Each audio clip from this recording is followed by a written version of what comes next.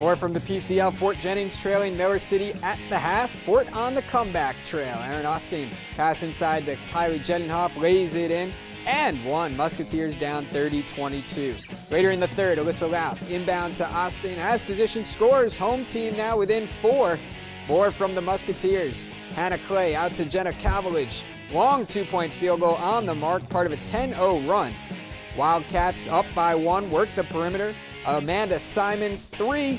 Big bounce off the rim. It falls. Miller City leading 33-29, but the Fort rallies and wins 45-40 at home.